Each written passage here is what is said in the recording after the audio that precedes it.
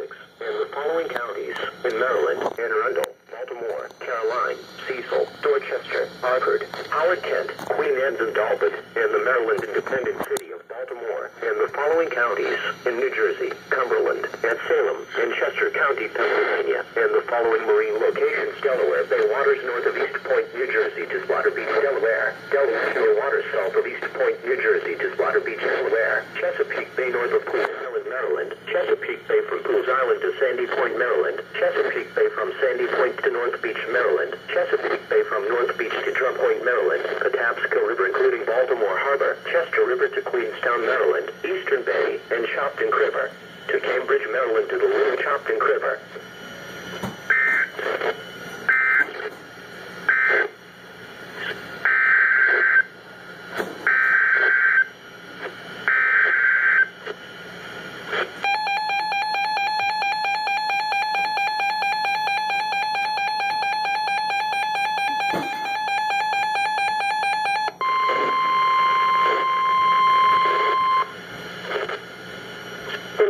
Weather Service in Sterling, Virginia has issued a special marine warning for Chesapeake Bay from North Beach to Drum Point, Maryland; Chesapeake Bay from Drum Point, Maryland to Smith Point, Virginia; 10-year sound in the inland waters surrounding Bloodsworth Island; Patuxent River to Pools Island, Maryland, until 3 p.m.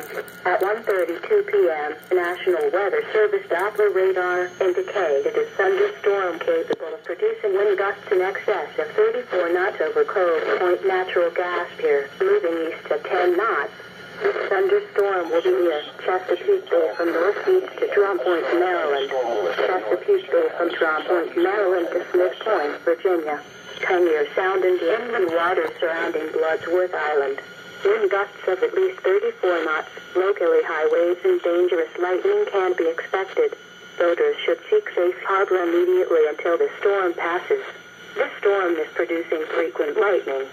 Stay below deck if possible and keep away from ungrounded metal objects. Report severe weather to the Coast Guard or nearest law enforcement agency. They will relay your report to the National Weather Service.